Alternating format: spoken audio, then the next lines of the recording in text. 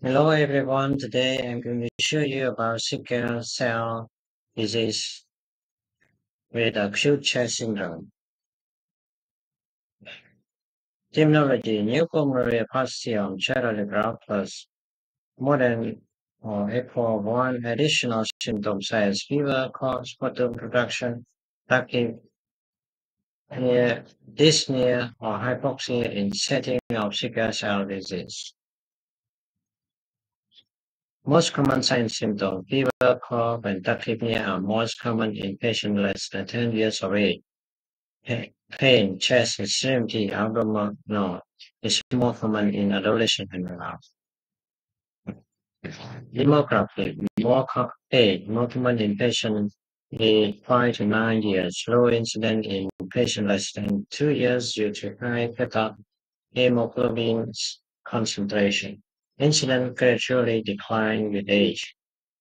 Like slightly more common in male, ethnic in US, almost exclusive in black patients. Epidemiology: overall incidence of 12.8 episodes per 100 person year. Acute chest syndrome is most common caused by premature death in patients with sickle cell disease. Acute chest syndrome is second most common cause of hospitalization in patients with sickle cell disease after pain crisis. Imaging: upper and middle lobe opacity are more common in children. Lobe lobe disease is more common in adults. Initial check radiogram may be normal, 46%. Opacity on CT may be more extensive than on radiogram. This is AP radiograph of the chest, so a fully defined opacity in right upper lobe of a 1 years old with sickle cell presenting with fever and dyspnea. Note the evolution of minor fissure consistent with the degree of volume loss. A picture radiograph of the chest in same patient 12 hours later show worsening opacity and volume loss of the right upper lobe. Acute chest syndrome in a new pulmonary opacity in a symptomatic patient with sickle cell disease. In children, it occurs more common in the upper and middle lobe. Frontal radiograph of the chest in a patient with sickle cell disease show a subtle opacity in the right lower lobe. Lower lobe opacity are more common in the right. Note the absent splenic shadow in the abdominal upper left organ.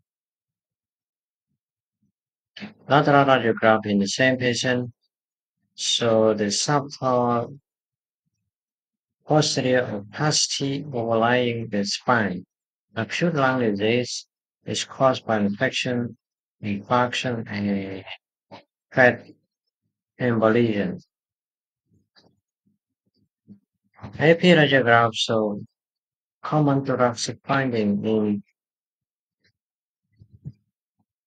sickle cell disease, cardiomegaly, and left lobe opacity and pleural effusion. Robust necrosis in the left humeral head.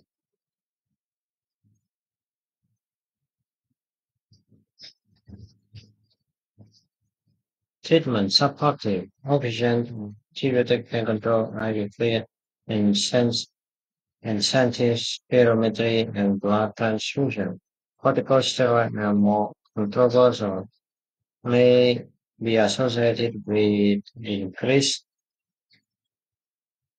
readmission rate. Prevention: at high risk for pneumonia from encapsulated organism due to autosplenectomy. Hydroxyurea: reduce cycling by increased water